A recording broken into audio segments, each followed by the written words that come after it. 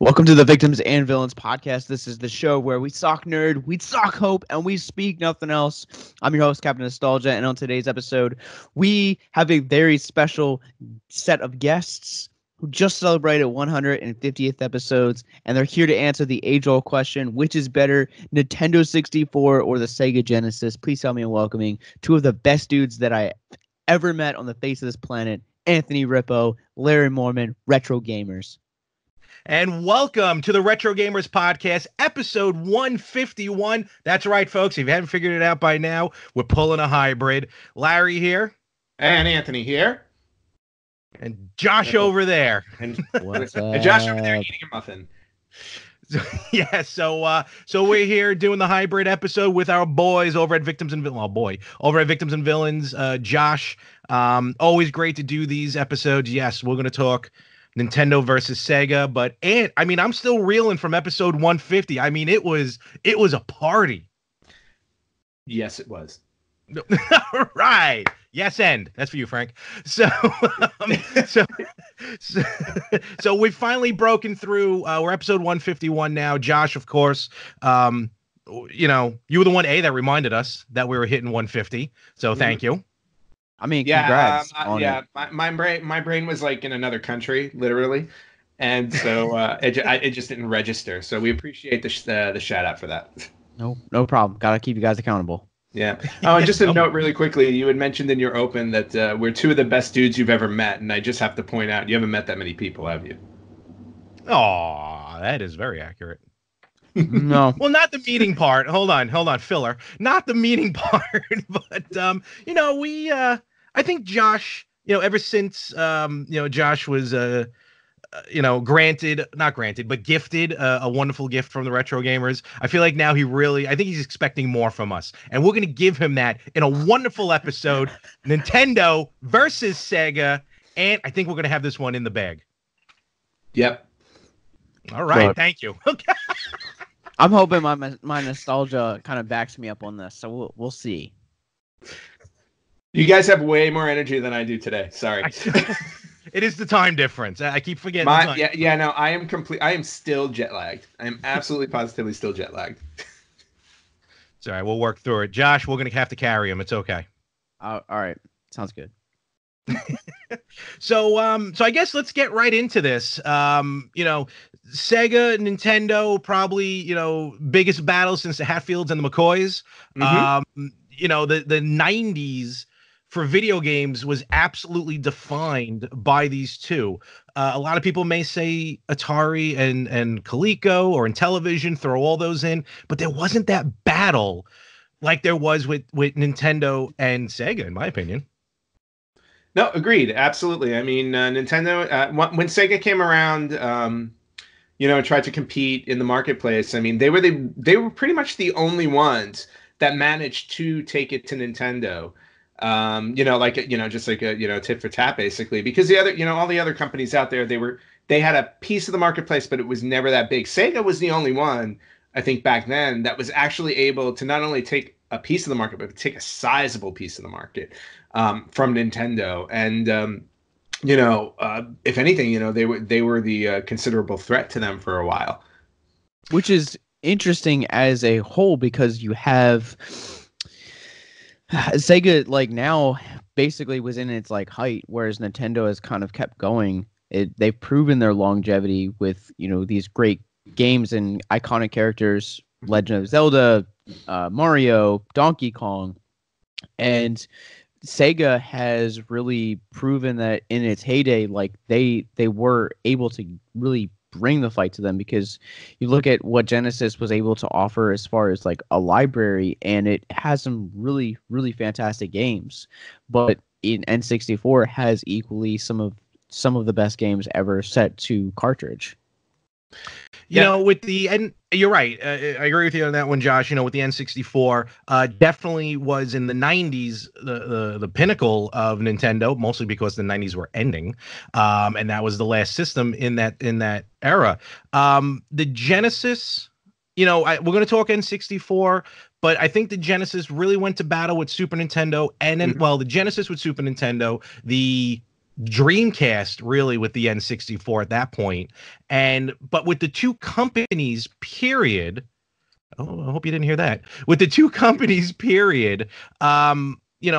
It was a battle of the ages, and it really kind of, it split it down the line. Were you a Nintendo guy? Were you a Sega guy? I know me and Anthony, obviously, we were Nintendo guys. We had Sega games, but and I mean, do you remember really, like, did you have any groups of friends growing up who just were strictly Genesis, like strictly Sega?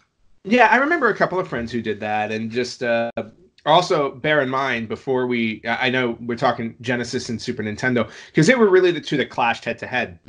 But we also got to remember, you got to go back a little bit further than that, because in the 80s, we were actually talking about the original NES, which was the main, entertainment console from Nintendo, and the Sega Master System, which predated the Sega Genesis.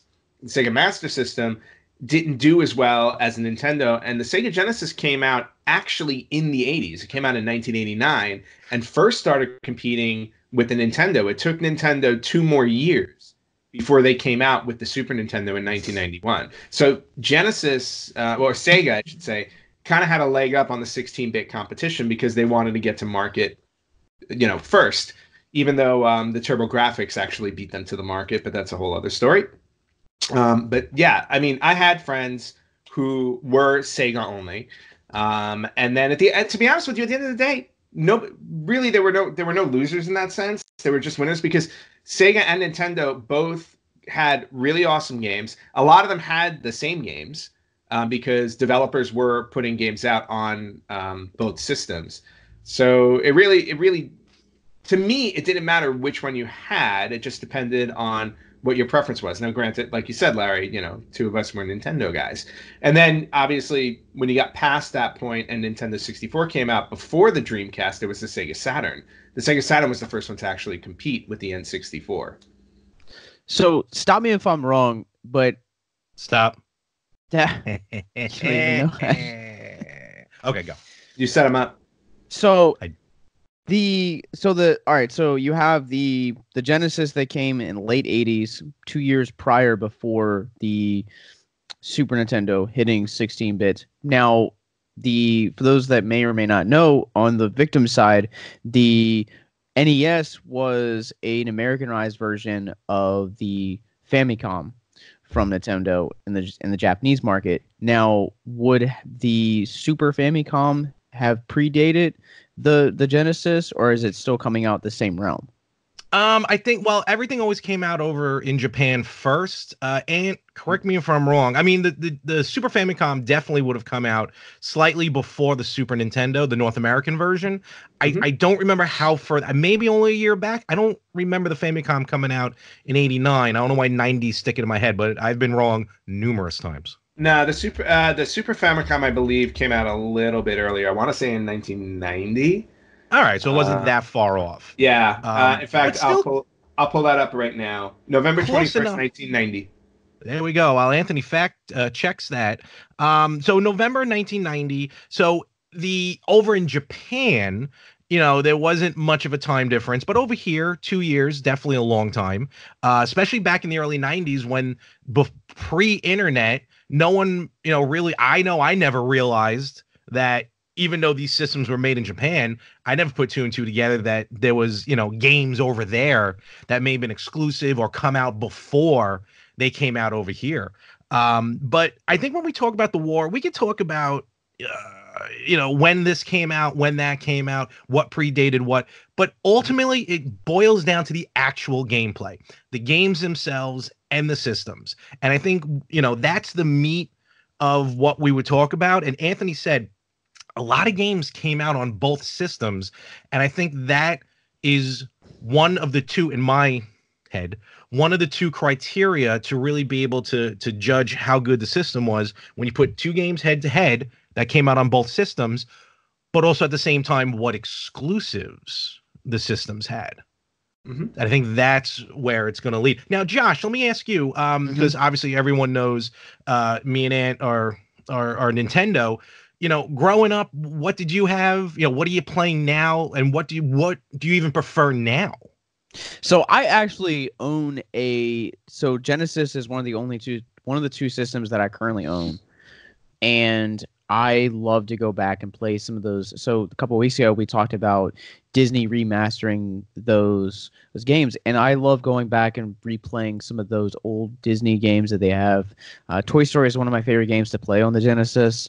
I love playing Aladdin, which is getting the remake or the reimagining, the re-release, yeah, modernized version. And I really enjoy those. Like those games. And to me, like N64, though, it on the opposite side from like growing up and going to like cousins' houses and playing it, like N64 had some of the best Mario games, had Pokemon games, it had some like really iconic games, and then just even growing up now and being an adult and going back and having the chance to play some of the games, like it also had some super duds like Castlevania 64, Superman 64, and like I think in a large part that kind of plays to the over complication of some of the controls that some of those games had, whereas with Genesis you had a bit more of a simplified, straightforward controller, and so sometimes I think that the delivery of some of the Genesis like gameplay was a bit more smoother on that behalf than what it is. Like I have a love for both, but it's for different aspects. But I think that if I had to choose one, it would probably go with the Genesis, just simply because I have more nostalgic memories. I own one, I play it more often, and it just has that smoother gameplay. You made some good points. It literally just dawned on me, and I think this is how we should approach this. Let's do this. I think if we need to break it down, like I said, but even, Josh, there was some parts in there you mentioned, I think we could break down even further. Let's start with this. Everyone can talk about the games, which we're going to talk about in a moment. Let's talk about innovation. And I'm talking, if I may, the life, where Nintendo as a company is with their hardware versus Sega as a company with their hardware. Let's talk about the controllers, the input. That's how you play the game. Nintendo constantly evolved, and some of the controllers that came out for Sega, they were, I'm not gonna say weird, but they were definitely innovative as well. Anthony, who would you say maybe even had the best like longevity as far as these input devices, these controllers? Nintendo came out with some weird ones as well. Yeah, Nintendo definitely. I mean, they both came out with some interesting ones and weird ones, and we'll get to peripherals later too, because I think Sega definitely came out with more. I'm even that were strange. Just talking first party, yeah. Yeah, but I mean, the thing that jumps out to me in terms of just controller wise is that and correct me if I'm wrong, I think Nintendo was the one who originated the L and the R button, which is being still, yeah, mm-hmm. And that's still being used today on pretty much every system. And not only that, now we have L1, L2, R1, R2 basically on every system. And I really thought like that was a really interesting innovation, because never before were they like, hey, you know what, maybe players should use more than their thumbs when they play games, because you started accessing your index finger, and there was something really comfortable about using the L and the R buttons that just kind of enhanced the gameplay. So I really think that that was a great move on Nintendo's part. And, and then obviously Sega answered back on that one with a 6-button controller when they started to come out with fighting games, because, Street Fighter, Mortal Kombat, things like that. But, they had opted to just add a button to the actual pad. So in other words, like they didn't put the L and the R, they just had the 6-button controllers. And then at the top, they had, you remember the mode button? There was a mode button on the top right, and that was it. And I always felt like that worked just fine, but there was something about the comfort level of those L and R buttons that obviously we still use today that was pretty awesome. Yeah, I think that with the shoulder, obviously with the placement of the shoulder buttons makes it a little more comfortable. Though in a fighting game, I did prefer, and I've gone on record saying I think like Mortal Kombat was better on Genesis. Just the way this, because the 6 buttons, as Anthony pointed out, were layered like 3 and 3, no shoulders. So I think that aspect of it worked out in Genesis on a certain games. But yeah, the how Nintendo is constantly evolving their controllers, because look at all the systems. Usually when a new system comes out, the controller looks somewhat the same. Well, PlayStation, it is the same, but they always look a little of the same. Nintendo, every one of their systems, they go out and, when it got to GameCube, they're like, all right, I dare you to put as many buttons as you can on one controller, and they succeeded. So Nintendo's always thinking that way. Yeah, and that's one thing that I love about Nintendo is that they are constantly evolving, and like Sega is one of those, because if I'm wrong, like the Dreamcast controller was very reminiscent of the 64 controller, correct? Not in design. Nothing looks like the N64 controller. N64 controller looks like the like N64 controller is just the weirdest controller ever created.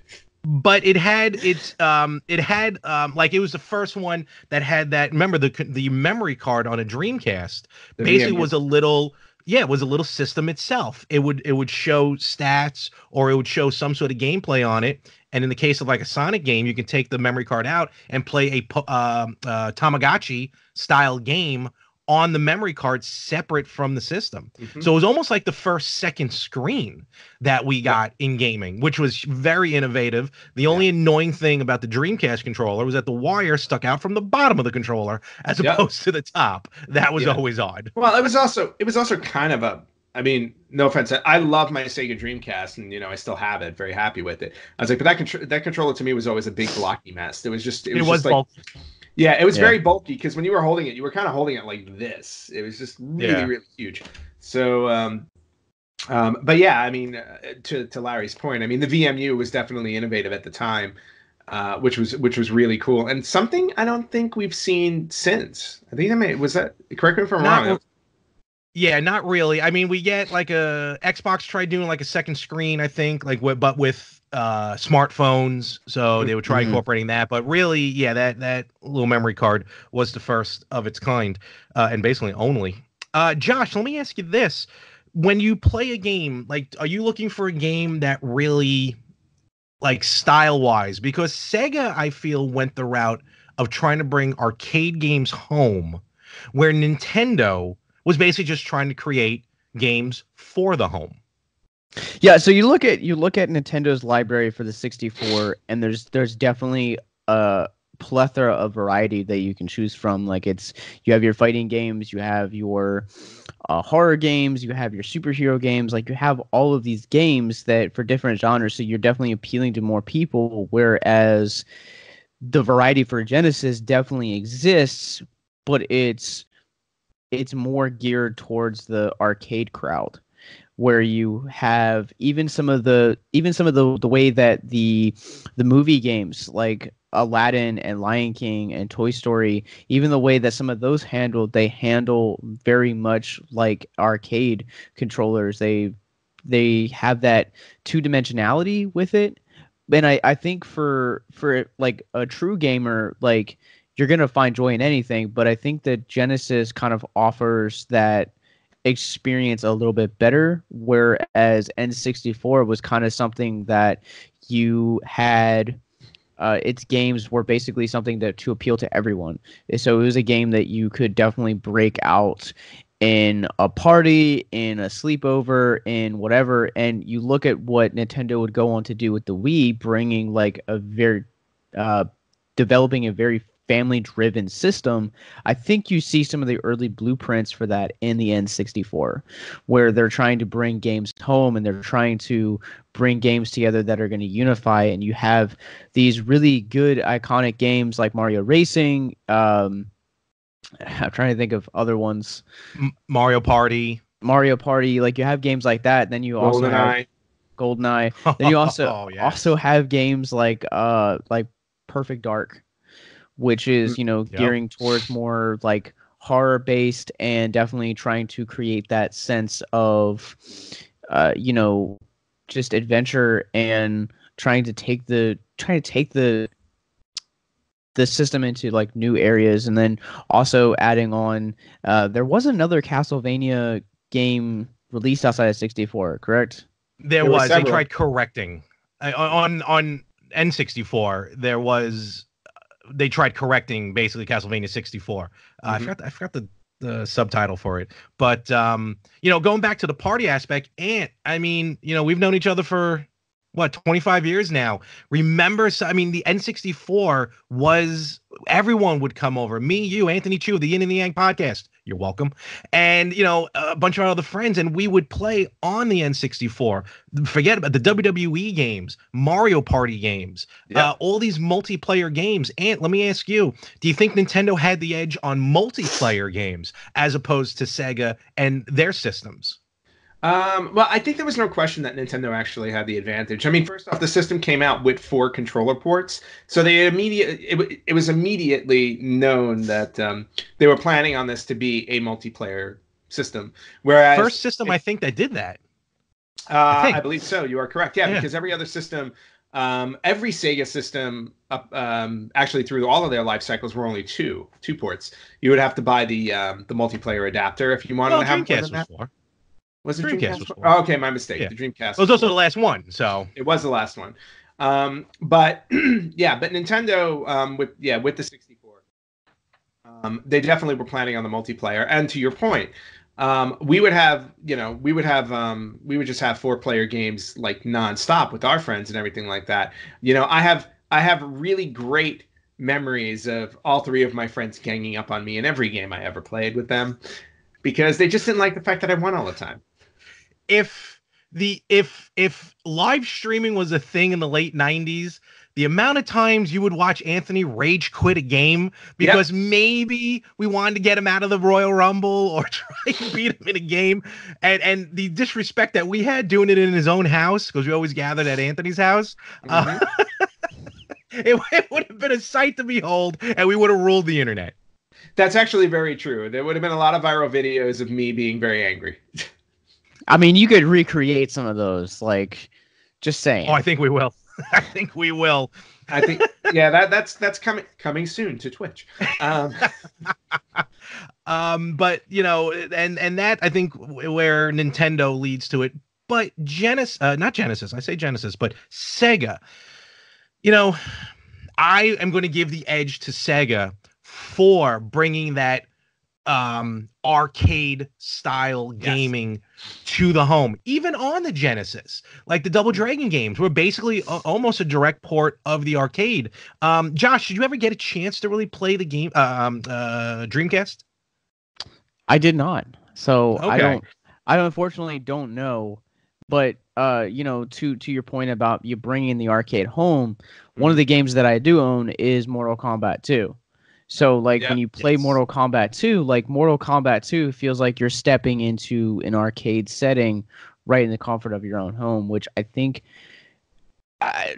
was innovative. And I still think it's today is if you want to go back and be nostalgic, then it's really great for that purpose. And I think that the N64 has a whole set of other nostalgia memories, but as far as bringing the arcade into the home, that's definitely an edge to Genesis. Yeah, there's no question about that. And I think one of the things you have to bring up when you call out the Genesis, if you want to talk about bringing the arcade home, the very first pack-in game for the Sega Genesis was Altered Beast. Let's not forget that. And that was a direct port from the arcade game, which I remember I used to play that in my pizzeria around the corner, all the time when I would go there. They had two arcade games. One of them was Altered Beast. Oh, good old Prontos. Yeah, and then just to touch on, you had mentioned the Dreamcast. Let's not forget also one of the greatest fighting games ever created that was ported to the Dreamcast, which was Marvel vs. Capcom 2. Oh, the definitive game. I only had it on the PlayStation, Marvel vs. Capcom 2, and on the PlayStation was only 2-on-2, but the Dreamcast got it to 3-on-3. Yep. Nowadays, it goes for a lot of money, so forget about it. And I definitely got my butt handed to me in that game on PlayStation more often than not in college. We're talking a lot here. Super Nintendo, N64. We mentioned the GameCube. Genesis, Dreamcast. I think where another thing I want to hear you guys weigh in on this, where Nintendo has it over Sega, is that we're not really mentioning the Saturn. So Nintendo has consistency with their systems where, I mean, it eventually led to Sega, where the Dreamcast became the last system that they put out, but they even had the Nomad, the Game Gear and stuff like that. Sega CD. Exactly. So Nintendo has more memorability. Yeah, sure. Than Sega does, in my opinion, because Sega was kind of hit and miss with their system. I don't remember anyone having a Master System growing up. I had one friend that had a Master System growing up, and I remember going over there and playing like a handful of games there, like Road Rash and Alex Kidd and stuff like that. And there was nothing wrong with the system. I liked the system. The only thing was, obviously I had a Nintendo, so yeah. And at that time, I'm a kid. I can't get a system whenever I want like I can now, because mom and dad had to buy them. And what was the point of having more than one system at a time in your house? Because that's what you got. Like 12. Yeah, no, that doesn't exist now. I was gonna say now I have 25. I was like, but back then you get one. So, like when you think, Josh, yeah, go ahead. I was gonna say, like when you think of gaming, like what do you go to, Nintendo or Sega? I think Nintendo has the more vast and iconic library, because you look at something like NES and the NES Classic that came out a couple years ago. You look at what a cultural, just iconic storm that was when it hit stores, and then the same with the Super SNES and the I did it on purpose. Damn it! I walked away for Victims and Villains. But then you look at the N64, you look at Game Boy, you look at that's another thing too, is like the handheld market. You have the Game Gear versus the Game Boy, and all the variations that have come on the Game Boy. Like for Genesis, I think hit its height at Sega hit its height at Genesis, whereas Nintendo kept reinventing itself. It felt almost kind of like every system was something for a new audience or something for a new crowd, to where you had the 64, but then you went to the GameCube, then you went to the Wii, then you went to the Switch. Like they're constantly reinventing themselves and saying, okay, this is what we've done before. How can we take what we've done before, repeat it, but completely reinvent it at the same time? And I think that's one of the things that, like you guys had said in the past, like all of these other systems constantly kind of stay the same. They're all third party, but Nintendo's kind of just over here quietly doing its own thing. And I think that's the reason why that we're seeing the Switch have the longevity that it's had. I don't think that when in 20 years from now, when we're talking about other systems, I think, this generation, you have, was it PlayStation 4 and Xbox One? Like I think that I think the Switch is going to be a heavy competitor to come up against that, and maybe even be the better system of the current generation that we have now, just because of its innovative,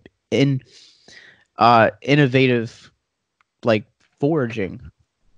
Yeah, and innovation is always something Nintendo's been doing, but I think one of the more important things to look at when you look at Nintendo is the fact that they, as a company, looking at them as a company as opposed to Sega and all the other companies out there, but I feel like Nintendo never ever looked at themselves as a competitive system to everybody else.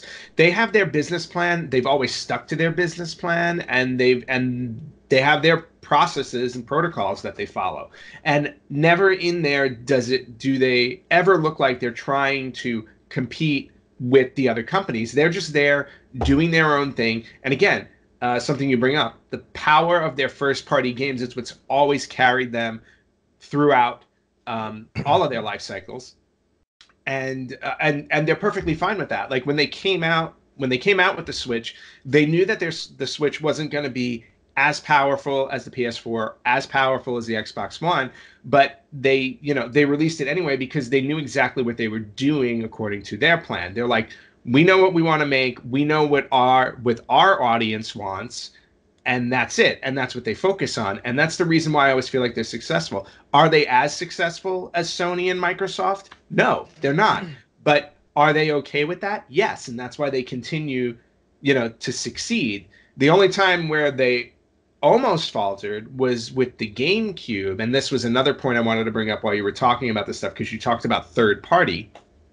And I think this is what wound up ultimately dooming Sega, is because Sega's first party library wasn't particularly strong. To your point, they would import arcade games. They would release a lot of games with like celebrity tie-ins. If you think about all this, like Joe Montana football, Evander Holyfield boxing, like they went out and they got, a lot of stars to be in their games, but a lot of their power was from third party. And when the third party started to leave them, around the time of the Sega Saturn and the Sega Dreamcast, that to me, that's one of the major factors of what ultimately sunk them, because they didn't have strong enough first party material to keep their systems afloat. Sony meanwhile, when the PlayStation came out, had a ton of third party games, and that's what kind of helped them succeed.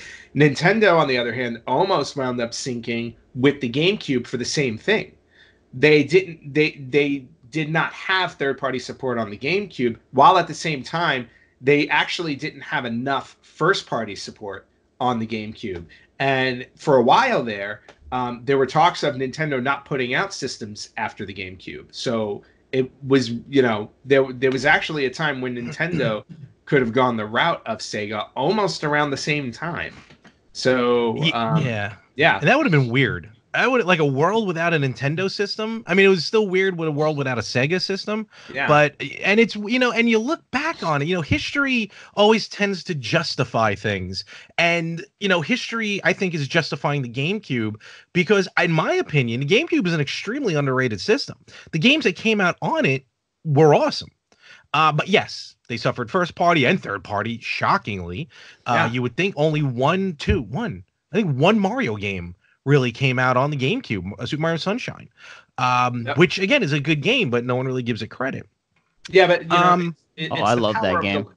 I was gonna say it's the power of the launch titles, though. Also, you got to remember, like, I think when GameCube came out, correct me if I'm wrong, it was the first Nintendo system to come out without a Mario launch title. It also did not have a Zelda launch title, which were the I don't remember what the launch title was. Did it even have a launch title? I don't think it did. Well, wait, when you say launch title, hold on. You're not talking about a pack-in game. You're talking about games that came out at the same time. Games that came out with its release. Okay, all right. I believe Luigi's Mansion was the launch title. Oh, God, yes. How can I forget? It was. Duh. Yeah. Shame on me. But again, it was unprecedented for Nintendo, and and nothing against Luigi's Mansion. It's a great game. But I thought that was a major misstep with the GameCube because, and again, it took them a while before a Mario game came out. It also took them a while before, Wind Waker came out. So, and your system, the power of your system is going to be judged by how well it does at launch, because it's hard to make it up afterwards. It's the reason why Sony did so well with the PlayStation, because when the PlayStation came out at launch with their library, it did phenomenally well, and the rest is history. Whereas, when Sega Dreamcast came out, I mean, Sonic Adventure, amazing game, fantastic, absolutely amazing game on the Dreamcast. I love that game. But there was just there wasn't enough meat outside of that to really carry the system. But I think, and then they tried. Yeah, go ahead, Josh. I'm sorry. I was gonna say, like, you even thinking, like, we've had how many different variations of like the Sega Classic, and it's not worth the money because you don't have that first party iconic status or replayability that a lot of them have. I think when you think of the Genesis as far as the really fantastic first parties, you have a couple, and most of them are Sonic titles. Whereas with Nintendo, you have all this first party, Legend of Zelda, you have Mario, Pokemon. There's just so much variety, but there's so much. They're so iconic now, and even in it's the midst of this war, they still held that high iconic status better, and that's the reason why you're able to go back and replay those games, is because not only are they iconic, but they are phenomenal games. They are some of the best games ever set to cartridge, like I had previously said. Yeah, and to your point as well, now that we're getting into the world of the minis, NES Mini, Super NES, TurboGrafx coming out March of 2020. When this episode dropped, I have my Sega Genesis Mini somewhere. I don't know. But, the Sega Genesis Mini, the proper Sega Genesis Mini, because you mentioned, Josh, a bunch of them came out. That was just more the fault of they were just faulty systems. This one's being made by Sega. But now in this world of these minis and people hitting that nostalgia, it's almost like the war is going to slowly start coming back. I mean, it's 2009. No, excuse me. By the time it comes out, it's going to be 2020. And again, we're going to have in the minis, people are already talking about the TurboGrafx 16 mini. They're going to have the Sega Genesis mini. We have on the Switch, the NES and the SNES libraries. Who knows if they'll do the N64 at that point. Yes. And, it's because that actually I think is going to come up on our feed. So, so yes, there is a unicorn. Oh, there it is right there. Yep, new day.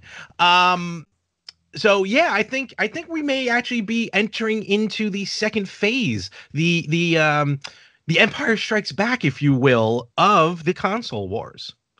I mean, at this point, be very sad then, I guess. I think at this point, though, Nintendo's already won before it's even over because like just hear me out. Like to kind of put it in like terms that I think victims listeners will understand is you have Nintendo. Nintendo is basically the equivalent of Marvel and the cinematic universe that they created. And what is it now? 4 or 5 years later, then you have DC that comes along, or in this case, Sega, that says, "Oh, I want to get in on this nostalgia train.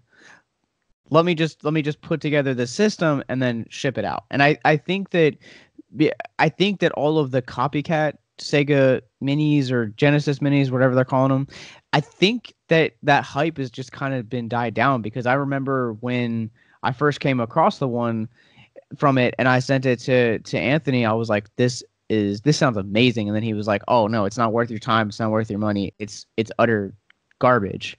And I think that is going to kind of put a damper in their sales. Whereas, again, with the NES Classic, like that was something that was innovative. Like here you have this system that you can literally just plug into your TV, HD, all these games remastered, built right into it, flat rate.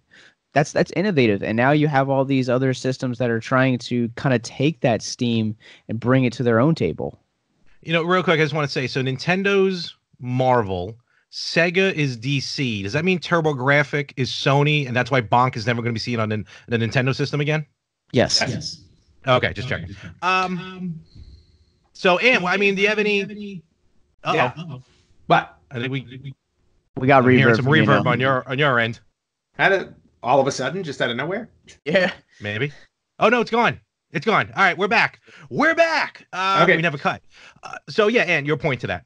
No, I mean, my point to that was Josh, Nintendo definitely hit a home run when they came out with their minis. But before that, Genesis actually did have several minis in the market. And who's to say if Nintendo decided to do it in response to that? But to your point, it's the power in the companies that you sign. And when Sega signed with AtGames was the one who put out all those original minis that were poorly done. It was the poor quality on their part that led to them, being reviled. So is it Sega's fault necessarily? Not too sure, because once you sign a contract, you sign a contract. They obviously had faith in AtGames, and AtGames essentially kind of let them down. So definitely. And not to mention the fact that there were a slew of other flashback consoles that were coming out. There was the Atari Flashback and Television Flashback. They had a whole bunch of other ones before the NES Mini came out. So, but what Nintendo did show everybody is this is how you do it right. And now Sega has come along, and I'm assuming what they did was, and again, this is like the business part in the background that most people don't realize, because it's like, well, how come Sega didn't put out, a good Genesis Mini Classic and everything like that? You got to wait for the contract to run out. And I'm assuming as soon as their AtGames contract ran out, they were like, okay, great. Now we can go make a good system with a better company, which is what the the Genesis and Mega Drive Mini is going to be when it releases later this month. At least That's fair. Yeah, I think that's to my assessment. That's fair. I didn't even kind of really consider the business aspect of it because, you know, with the At Games contract, you got to imagine like it probably wasn't just for a one-off. It was probably for a couple of years. Yeah. And so that's a really good point. And Yeah. I think They too released. I was gonna say they re-released that mini so many times with At Games. And remember, it also the selling point to it was the fact that it played Genesis games. Like the new one that's coming out, it's not gonna play Genesis. It's gonna be like all the other ones. It's gonna be preloaded and that's it. But At Games, and I bought one. Look, I was oh sweet, this is awesome. And it's kind of like a new Genesis system. But it was the hardware that just did not do that justice. Exactly. And not only that, it said, oh, it's loaded with preloaded with 80 games. Yeah. 30 of them were Genesis games. The rest were all homebrews. Yeah. So, and on, that's and where on top that of goes. that, and on top of that, to your point, like they kept coming out with new ones over and over again. I don't think that one was necessarily on Sega's part. That was on At Games' part. They were trying to milk the contract. I don't blame Sega at all. Yeah, they were just trying to milk it. They were like, let's make as much money as we can since we have the license for Sega games. And so they just kept coming out with different versions over and over and over again, trying to be like, all right, everybody buy this one. We swear it's better. And it just wasn't. No. I've never played it, but from like, you know, I would rather spend the $60 on or however much it was on a refurbished system and some games because I know that at that point I'm going to get to play the games that I want to play. And that's kind of something that held me off from wanting to play the PlayStation Classic was because while I love the PlayStation 1, none of the games that they had on it were something that I wanted to pay for. It's like, well, I mean, had it come with something like Tomb Raider or Gex or Spyro, like, you know, these games that I felt like really defined the system for me, I would have thrown down the money then. But like, it's just kind of one of those things that I think the reason why Nintendo has those better systems and those better the better games was just because they had a better library for games. Well, a better first party library. That's the thing to keep in mind. When the PlayStation Classic came out, you got to remember all those Sony PlayStation games that you loved, and we talked about this earlier, the power of the third party and paying those licensing fees on Sony's part to put those games on the Classic wasn't worth the cost because, again, at the end of the day, they wouldn't have made as much of a profit, if any profit, off of the Classic system had they had to pay all of those third-party licensing fees. And this is where, and we've talked about it on Retro Gamers. This is where I disagree politely with Anthony. Whereas a lot of on any of these mini systems, no one is ever going to agree that the entire lineup is great. There's always going to be a game that you wanted on there that's missing, or a game on there that you don't want to see. That with that being said, I feel the reason why you don't see Symphony of the Night, Tomb Raider, Spyro, Crash on the PlayStation Mini, I can remember if it was on there or not, is because short of Tomb Raider is the only one that I will give, like, you know what, that should have been on the system. But Spyro, Crash, and Symphony of the Night were just re-released on the modern consoles around that time in different bundle packs. So, why immediately then put it out on the Mini when, half, if not 3/4 of these people already own a Xbox, probably, and a PlayStation, and they'll get those games on that. Again, that's my opinion. I'm not saying that's fact. Right. Yeah. I was just to say, just a quick counterpoint to it. Nintendo makes it a habit of selling you the same game over and over and over again. By the time the NES Mini came out, how many times have you purchased Super Mario Brothers, Super Mario Brothers 3, Legend of Zelda? I mean, a good at least 10 of the games on that system you've probably bought several times over the course of your life. So frankly, it didn't stop them. It shouldn't have stopped Sony to do that, especially if they were even if they were releasing them on their PS4 and everything like that. For the nostalgia factor and the appeal to what made the Sony PlayStation such a great success, they should have definitely put those on the Classic. Here's the thing, though you mentioned first-party games on Nintendo. Of course, that they're going to re-release their own. The games I'm talking about are mostly third-party. So the third-party aspect says, you know what, we can get more money if we just sell it as the Crash Bandicoot triple pack or the Spyro triple pack that's coming out, or the Rondo of Blood 2-pack. Again, I feel like that's what that is. Yeah. Yep. That's what I said. Licensing always comes into play here. But I think I'm too, saying, yeah. I was gonna say is like, I've talked to you guys several times individually off the record and off recording, and you look at how much every system that comes out, whether it has been PlayStation, Xbox, Sega, mobile, Nintendo, they always have these digital stores, and a lot of these classic games you can now buy on digital stores. You've been able to do that for years, but I think that there's something about being able to play it on the system that it was created for. The system like Nintendo or Sega or PlayStation 1, like there's just something that goes hand in hand for that. It's like if I gave you guys a Sega Genesis that was filled, preloaded with all of these arcade ports, would you rather play that or the original arcade machine? You know what I mean? Oh, absolutely. And that's going to boil back down to the controller. It's why Nintendo released, it's already available on the Switch, the Super NES lineup, and they're selling separate, and you can play it with a Joy-Con. Absolutely no problem. We talked about it last week on episode 150 of the Retro Gamers podcast, how you can play the Super NES games now on the Switch, but they're selling a Super NES controller, because you're right, Josh, to your point, there's nothing like A, on the original system, but even B, with the designed controller that the game was meant for. Like if they do an N64 lineup next year on the Switch, they had best be releasing an N64 controller, which I think would be awesome on the side point. But I think it boils down to that. You're right. My head's going to explode. Yep. So the sameness of having the controller, with the game. Yeah, it's on a different system.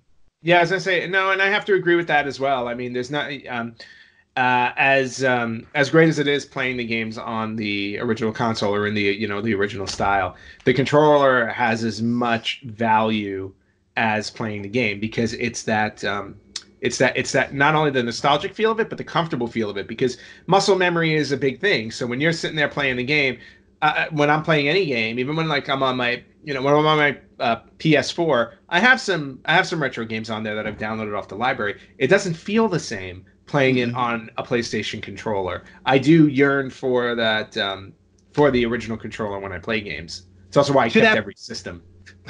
To that point, well, you weren't around for Hurricane Sandy. So when this is true. Like, speaking of which, like for the Wii, when the Wii came out, that introduced the Virtual Console. And at the time, probably around that time, I don't think the nostalgia factor was really fully into play yet, to the point where people were still collecting, not keeping, but collecting the old systems again. So I remember when the Virtual Console came out, I was downloading everything. I'm like, sweet, I can finally play, Super Mario Brothers again. And yes, you can use the Wii controller sideways, as we have a guest now on the Retro Gamers podcast. Snow wants to be part of the show. Okay. Hello, Snow. Hey, Snow. Oh, Snow's gonna kill somebody. Oh yeah. So, you can use the Wii remote sideways, and that kind of gave you a feel. But it wasn't until years later when the NES Mini came out, and you're able to plug the NES controller for the Mini into the Wii and use that to play the Virtual Console. And I got to admit, as weird as it sounds, I started playing more of the Virtual Console because I had the NES and subsequently the Super NES controllers, because they had that same dongle. So all right, let me take this as we're kind of winding down. Let me take this in a direction. I think, we've talked about the success, we've talked about the longevity, but you fail to also, both company has had its blunders and its failures and being innovative. Most notably, you have the on one hand you have the, oh man, what is this? Failures for Nintendo. What are you trying to hold, Josh, in your hand? The Sega. What is the Genesis? Game Gear. No, Saturn. Dreamcast. Game Gear Saturn. Dreamcast. Nomad. Oh, On one Dreamcast. half, you have Dreamcast that kind of basically shut the doors on Sega's console yeah. base.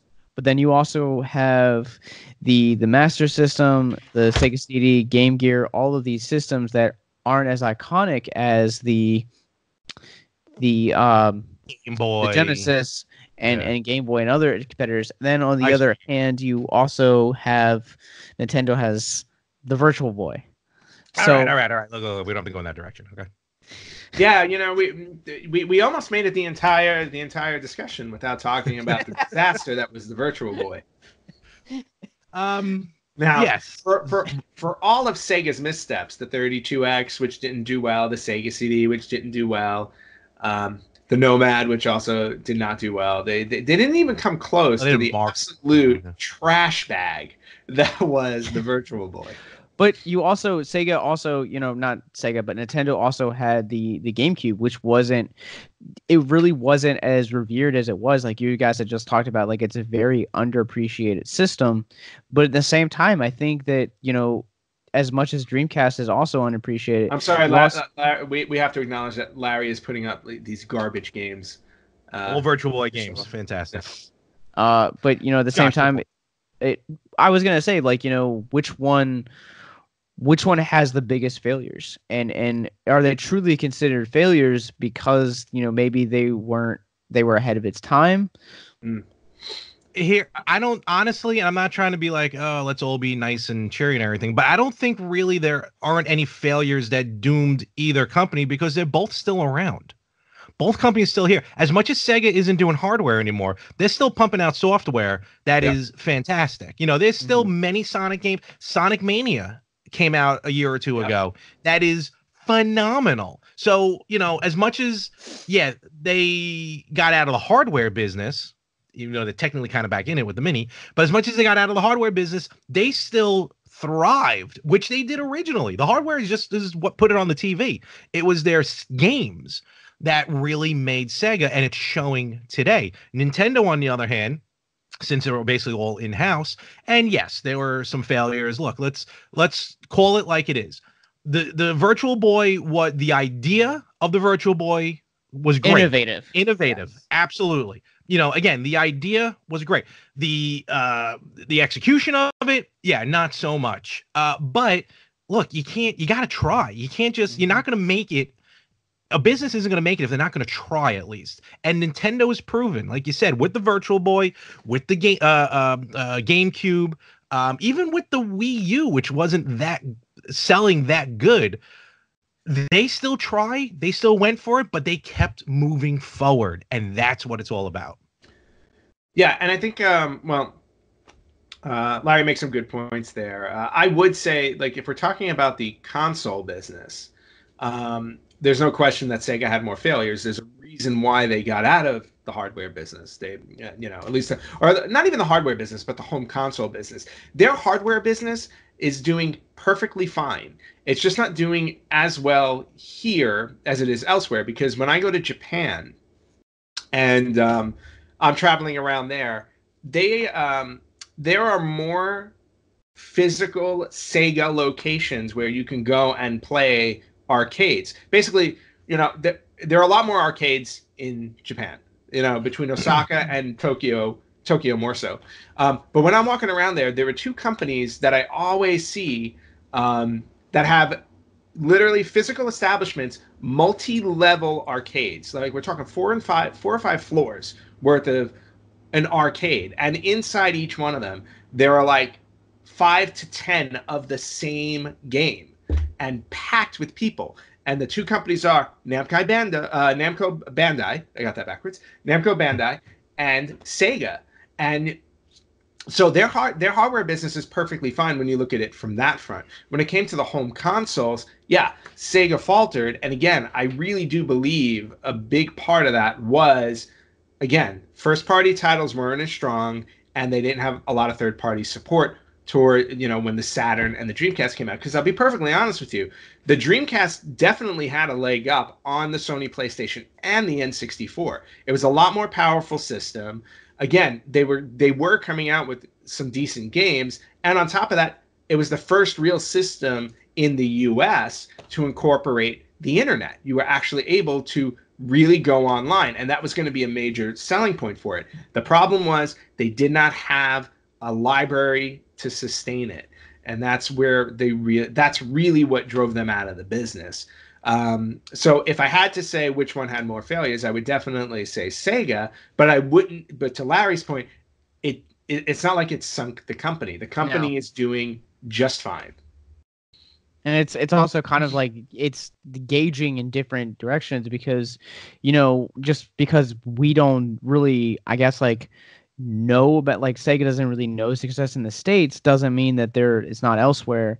Yep. And to know that, like, there are like floods of people that are gathering around cabinets to play their machines, like that's a success that, you know, I think I would ultimately give to Sega because, you know, getting together on like a Friday night to go to an arcade and physically, you know, be active, and, you know, you not only are you presenting like health at that point, but you're also presenting community. And I think that that's a more vital to the gaming experience than saying, oh, hey, let's go grab a cold one and go play the newest Mario game. Like, to me, I think that is where Sega wins. Whereas, you know, they've been innovative, I think, in different respects and different regards. Exactly. And, you know, I agree. And you know, and that's the same with Nintendo as well, because if you I mean, granted, we all know Nintendo for what it is today, but if you know Nintendo's history, the company is almost 130 years old. They did not start with video games. They were a trading card company that was established in 1889. Yep. So, I mean, we're talking. So it's actually celebrating its 130th year, according to my Wikipedia page that I have up right here. In a couple of weeks, September 23rd is their 130th year in business. So, again, we know them for who they are now, but again, we did not know the company that, you know, when it began, how it built, and everything like that. And it's the same thing today, where Nintendo makes all of their money now in video games. So does Sega, but, you know, again, it all depends on where you are and what you're doing in terms of what your interests are. And to wrap this up, you know, Josh, next time you're in New York City, all right, let me know. And another, you know, as much as Sega's all over Japan, I will bring you to the Nintendo store in New York City. There's no Sega store, but I'll bring you to the Nintendo store in New York City, and we'll check that out. Let you know the next time that I'm up in the city. Bro, I'm going to be crashing on your floor the next time I'm in your city. We will be talking. There is a Motel 6 about an hour and a half. No, I'm kidding. But, you know, be that as...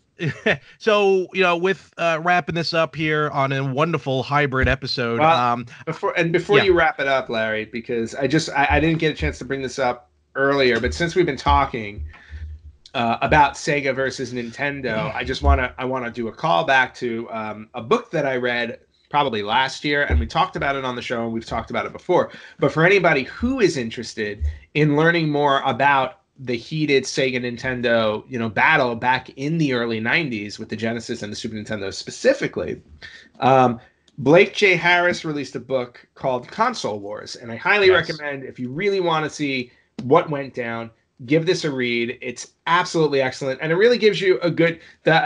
Harris really did a good job of mining all of the information from the actual Sega employees. Nintendo, not so much, because they're not very forthcoming with. No, they're not. Their information is very guarded, but he gets firsthand accounts from the people who made the Sega Genesis the success that it was. So you get a lot of information in regards to the history of the console wars between Sega and Nintendo. Awesome. So I strongly recommend reading that book when you get a chance. Console Wars. Also, on that front, it is also being optioned out for a movie. And if I remember correctly, it is supposed to be from the producers of The Boys. Cool. Oh, I didn't hear about that. I thought I thought Seth Rogen had something to do with that. I guess not. Seth Rogen is a producer of The Boys. Oh, is he? I didn't realize that. Yep. Oh, okay. And there you go. Yep. Doesn't surprise me. Seth Rogen actually wrote the foreword for this book. Oh, well, all right. Well, that just put two and two together. There you go. And on that note. All right. Well, where can people find you guys? Nowhere. Anywhere you listen to podcasts, check out the Retro Gamers podcast, specifically Apple Podcasts, Spreaker, Podcoin, and anywhere else you listen. And they can find us on social media as well. Yeah, you can find us on theretrogamers.com if you still look up traditional websites, or you can find us on Facebook. Facebook is our, where we put most of our, all of our information. Facebook.com/RetroGamersPodcast. Instagram @RetroGamersPodcast. We are also, let's see, where the hell? You can. Are we tweeting? We're not tweeting yet. We're still working on that. We're gonna get there. Yeah, we're working. Yeah, on we're not big tweeters. YouTube. So, what? YouTube. You can find us on YouTube. You can find us on YouTube at the Retro Gamers. Well, you're watching us now. If you want to watch us? If you're watching us right now, then you're already there. So thank you. But you can check us out on YouTube, and you may be able to at this point check us out on Twitch as well. TRG_podcast. We will be live streaming on Twitch. Either we already are, or we're moving forward to doing that. All right. And more importantly, if you or someone you know is listening to this right now and you guys are struggling with suicide, addiction, self-harm, or depression, please reach out. Suicide is currently the 10th leading cause of death in the United States. There are 129 suicides that take place each and every day. And when you scale back internationally, there are 800,000 successful suicides. That's one death every 40 seconds. So if you or someone you know is struggling, you guys can reach out to us on any of our social medias at Facebook, Instagram, Twitter. You guys can call the Suicide Lifeline at 1-800-273-8255. Text HELP to 741-741, or go to victimsandvillains.net/hope, where you guys can get even more resources past the ones that I've just mentioned. And you guys can also find us everywhere at Victims and Villains, the social media that I just gave. You guys can like, follow, and subscribe to us on Twitch, Spotify, Apple Podcasts, wherever you guys get your podcasts from. Let us know what side you guys go with. Nintendo, Sega. Until next time, remember to keep talking nerd, talking hope, speaking nothing else.